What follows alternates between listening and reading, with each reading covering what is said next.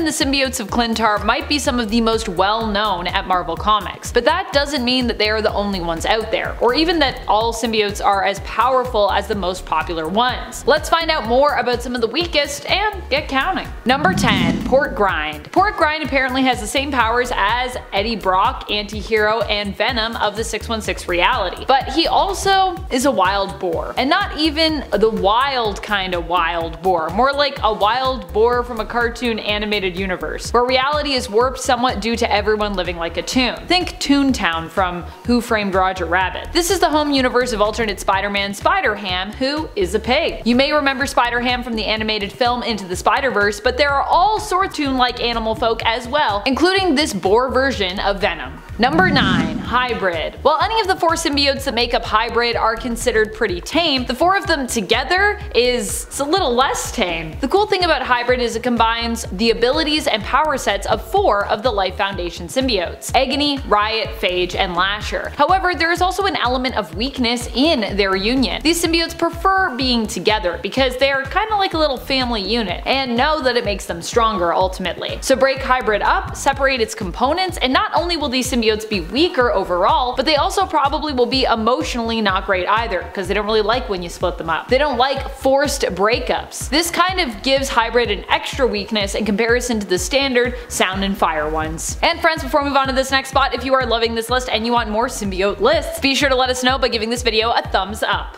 Number 8. Maniac. Mania, or Maniac as they were later known, is a symbiote that split off from Venom due to some crazy going-ons, which we'll actually dive into more later on this list. Mania, as it was known then, bonded to Andy Benton, a friend of Flash Thompson's who also happened to be a student at the time. This is back when Flash was a substitute gym teacher. Flash thought he was just sending a part of his own symbiote to Andy, but it was revealed that this part of Venom was its own thing, and it became known as Mania. Mania was pretty powerful while bonded with Andy, but as a symbiote on its own, it possessed just your average standard set of powers, making it not really very strong in comparison to some of the most powerful ones out there. Maniac was the name the symbiote became known by when it left Andy and was taken by the criminal Lee Price. Later on, Maniac would be killed in the Absolute Carnage event and absorbed.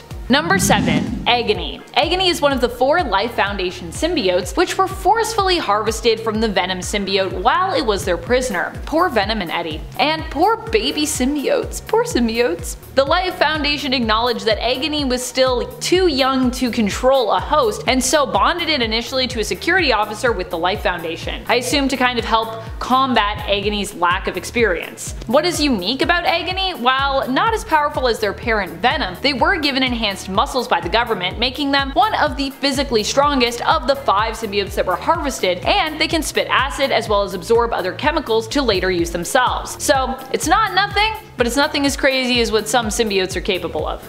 Number 6. Payback Variant. This symbiote wasn't a symbiote in the same way as the ones from Klyntar are. It instead was a being of pure electromagnetic energy that bonded with S.H.I.E.L.D. agent Mavis Trent. We don't know much about this new alien symbiotic species, but we do know that it bonding with Trent resulted in her getting superpowers and a cool new silver form that she could access whenever she was in a state of bliss or extreme joy or happiness. While this is a really cool idea for a character, symbiote, and design, the fact remains that the Payback symbiote was not as powerful as the ones that we usually see from Klyntar. It did however come with some superhuman boosts to strength, speed, durability, and a healing factor. It also allowed Trent the power to fly and some cool electromagnetic and telepathic powers. Still, no shapeshifting and probably not as strong as someone like Venom or Carnage. Number 5. Riot. Physically, Riot is probably one of the most strongest Life Foundation symbiotes. It appears to be the largest in size when it comes to natural muscle mass, and its unique ability, which admittedly isn't super unique, is it can create blunt weapons. Or rather, it's not a really unique ability, but more a distinct preference of the symbiote. I mean, all symbiotes can create blunt weapons, but Riot prefers to create blunt weapons, possibly because they possess so much strength, which would bolster their force when it comes to their hits. Like all other Klyntar symbiotes, Riot is also weak to sonic and heat attacks, and being part of the hybrid group, prefers to be bonded with the other Life symbiotes, or at least near them whenever it can be. Number 4. Venom Clone. This is where Mania came from originally. That whole weird thing I said that I would dive into earlier, here we go. The Venom Clone, as it was originally known, was created from a piece of the Venom symbiote's tongue that came into the possession of the Ararat Corporation. The goal for the clone initially was to use it to destroy all life on Earth. A pretty big goal for just a little piece of Venom's tongue. The clone, however, did somewhat live up to its potential in the sense that, well, it didn't kill all life on Earth, it did kill some people, and it did escape. In the end, however, the clone was defeated when it fought against the OG Venom and ultimately was absorbed back into it. Or so we thought. Later on we'd get Mania from this, who technically is part of the clone, but the Venom clone had its whole story before that happened, so I kinda thought it would be fair to count it as a separate symbiote, as Mania was still kind of its own thing. And Mania was very different than the Venom clone, in terms of personality anyways. Number 3, Lasher. I feel pretty bad for putting Lasher up high on this list, because I actually like Lasher. But you know, Lasher was once bonded with a dog. Granted, dogs are really cool, so no hate towards dogs, but I just mean when that is where you are in comparison to other giant symbiotes like Venom and Carnage, it makes you seem a little smaller than the rest. Although admittedly, I would love to read a comic that was about Lasher's adventures as a doggo symbiote. More dog comics please. Lasher's unique ability as a member of the Life Foundation symbiote crew was remote symbiosis, which also admittedly is not the most powerful of skills, though it is quite unique I think, so it's got that going for it. Also fun fact, Lasher got its name from this unique power, which we learned about through it being bonded to its dog host. Get it? Lasher. Like a leash. Lasher.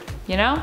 Number 2, Poisons. While the Poisons aren't actually symbiotes in the sense of alien beings from Klyntar, they are symbiotic aliens, and I think are admittedly an overall weaker race in comparison to the symbiotes from Klyntar. To me, the Poisons feel like wannabe symbiotes, and I know that they're just different, but they are also so similar as well. It just makes me feel like the Poisons were trying to be what Klyntar symbiotes were, but then they got wiped out because they weren't as powerful. Their weakness ended up being their Hive Queen. Once she was destroyed, the whole thing fell apart. I guess that's kind of what the King in Black is for the symbiotes of Klyntar, except that he was also asleep for forever and they mostly got on fine. And also he can be replaced, as we've seen Eddie Brock become the new King in Black following Null's defeat. Also Carnage is I think now trying to steal that role. Everyone wants to be the King in Black. Number 1, Crowbar. Crowbar has a really tragic story and was a symbiotic alien that appeared in Venom Seed of Darkness issue number 1. Crowbar was a space explorer and sought to learn more about other civilizations and alien races, as his alien race most valued diversity of mind and of thought. He was corrupted by humanity's darker side and the inner demon of the id, which he came across while bonded to his host, scientist Nigel Donlevy. Eddie Brock ended up defeating Crowbar with a camera flash, as a being described as living darkness, light it turned out was, you know, one of its weaknesses. However, it was really the dark side of humanity that did Crowbar in. Eddie's camera flash snapped it out of the violent rage that he was in, which it turns out had been brought upon by his bond to Donlevy and learning more about humanity. Crowbar was so upset at being corrupted by the darkness of humanity, in order to prevent it from being spread throughout the rest of the cosmos, he decided to take his own life.